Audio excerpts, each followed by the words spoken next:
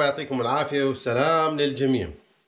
تربية الأطفال يمكن من الأشياء اللي كلياتنا كأهالي بنحاول إنه نقوم فيها بأحسن وجه، ومعظمنا بيسوي كل شيء في حياته من أجل أطفاله. في ناس بتقدم على وظائف وبروحوا أماكن خاصة عشان الأطفال، في ناس بيعملوا هجرة عشان الأطفال، في ناس بنتقلوا من شغل لشغل عشان أطفالهم، في ناس ما بوكلوا وبيشربوا وبدخروا مصاري عشان أطفالهم. لكن تربية الأطفال في هالأيام أصبحت صعبة.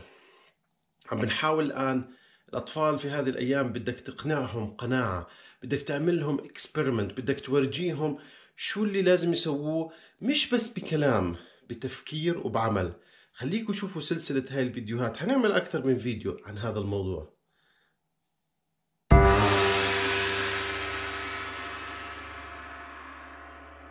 شرطين بدك، أول شيء أو 3 شروط. الأول شيء بدك توصل كل الخطوط، كل النقاط هيك وهيك، اوكي. الشرط الثاني بدكش ترفع ايدك من النص. اوكي، سو سمبل اند ايزي. بدك تسوي هيك بدون ما ترفع ايدك، توصل كل النقاط بدون ما ترفع. This is the way.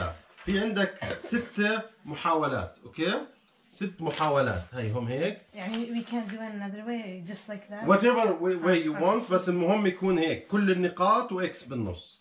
جاهزين؟ يلا. That was horrible. How did I do that? Like this? اوكي. بدون ما ترجع نفس الخط. You can't go back. I have to do 2? بدون. Oh, okay then. Look at mine. You can't overlap the No. بدون ما ترجع نفس الخط. Yes. Okay. Oh, I got it. I got it. No, I don't got it. Is this correct?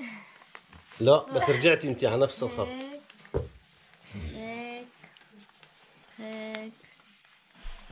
Wait, I think I might have. No. No. I got it. I'm doing your sides. No. It doesn't work. Okay. You have one more chance. Let me try. Very simple. How? Just do it. I only have one more. Overlap. The answer طلع هون. The answer is very simple, guys.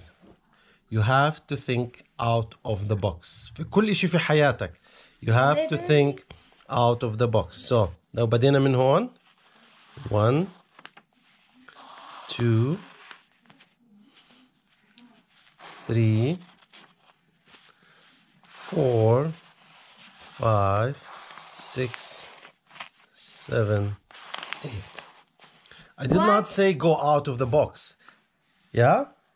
So everything in life is very complicated until you start thinking out of the box. دائما لازم تفكر خارج الصندوق، ما تحشر حالك.